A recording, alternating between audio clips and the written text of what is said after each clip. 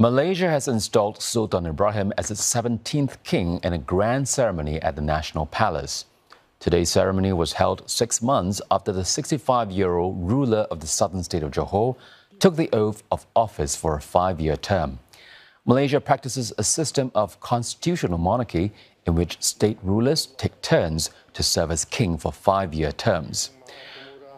The traditional event showcased the rich history of the Malay Sultanate and was attended by hundreds of guests, including state rulers and foreign dignitaries. Afifah Ariffin tells us more. A ceremony steeped in royal tradition, Malaysia's King Sultan Ibrahim and Queen Raja Zarith Sophia were received by a guard of honour upon their arrival at the National Palace. The king wore a traditional Malay royal attire along with regalia such as the tengkolok, a ceremonial headgear worn by Malay men, and the keris, a Malay dagger. The installation ceremony was held in the palace's throne room and attended by members of Malaysia's royal families, as well as Prime Minister Anwar Ibrahim and members of his cabinet. Foreign royals, including Sultan of Brunei and King of Bahrain, were among international guests present. Sultan Ibrahim had also invited Singapore Senior Minister Lee Hsien Loong to the ceremony. Mr. Lee, who will also be attending the royal banquet this evening, is on a 4-day visit to Malaysia. This is Mr. Lee's first official overseas visit since he stepped down as Prime Minister in May.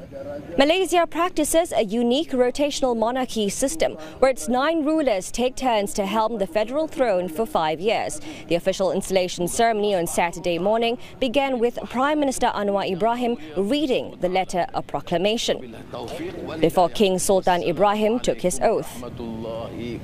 In his royal address, the king accepted his responsibilities and vowed to care for the people's well-being. Saya berharap kerajaan akan terus berusaha untuk meringankan beban hidup rakyat dan membangunkan negara dengan lebih maju dan makmur.